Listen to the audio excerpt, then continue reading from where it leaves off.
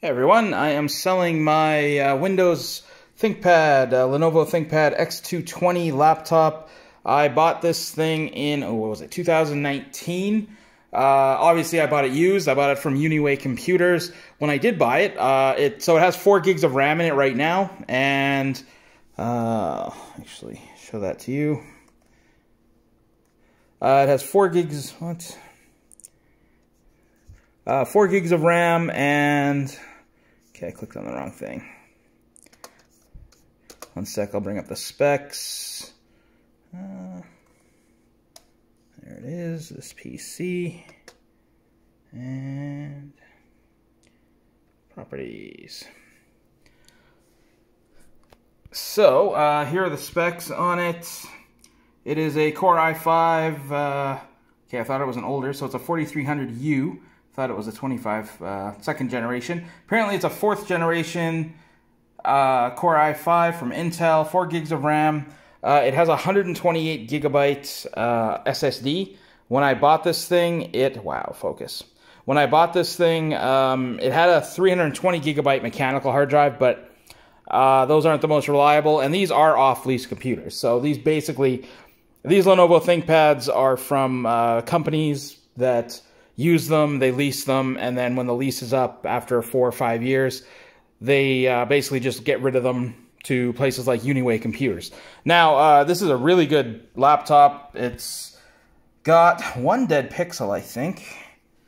Oh, can I even see it? Okay, you know what? I'll put a picture up on the website, and you can see it. It is kind of like right there. It's just like 1 pixel.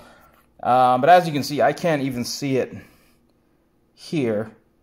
It's really obvious when you have a bright black screen or something, but anyway, so it's got Windows on it, Windows 10.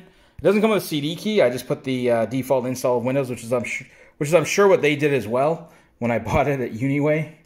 It's pretty quick. You can surf, you can watch YouTube videos. Play. As a U of A student, you'll gain a and range of diverse, transferable skills that will help you establish a career with the flexibility. I'll just turn the volume up all the way. Every night, I dream the same dream. Wow, focus.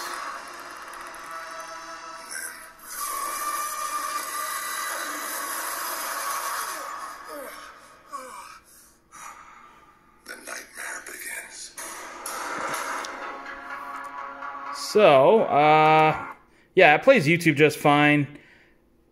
It's got this little nub for a mouse. Where's the mouse pointer? There it is. So you can see. So you can use this for a more fine-tuning thing. I never use it, but most of the time people just use the trackpad. And then you can either click up here or click up there. But it also has left click and right click. Oops. So right click brings up the alternate menu, and then left click is left click. Otherwise, yeah, it's... oh, by the way, this keyboard is really, really good. I love typing on it. It's really... I can type really fast on this thing. It's it's really good. I mean, you'll have to try it out for yourself. It's very springy. It's not mechanical, obviously, but I really like writing on it. So if you're buying this computer to do some writing and typing on, then it is really great for that. I really like this keyboard. Otherwise, for inputs, it's got let's see, network. It's got some weird proprietary thing there. I don't know what that's for. It's got a network symbol on it. Looks like it has an SD card reader, a USB, probably USB 2.0. Headphone jack. It does have Bluetooth. It also has a fingerprint sensor right there. I've never used it because I'm not putting my fingerprint in this thing. Otherwise, on the other side, it's got another USB-A. Sorry, a USB-A right there. That's VGA out, and I want to say that's DisplayPort out.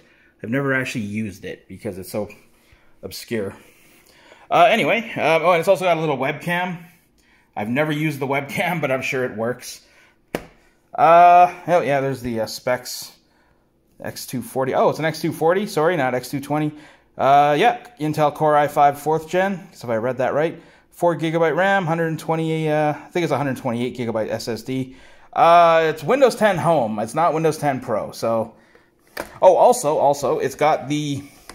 So because it was a business laptop, it's got this this battery. This is like the the big battery that like sticks out. It's like a high capacity battery is what they called it. So it's got like almost double the capacity, or almost, you know, more capacity than the standard battery. So that's good at least. I've never really run this thing all that much on battery. I usually have it plugged in.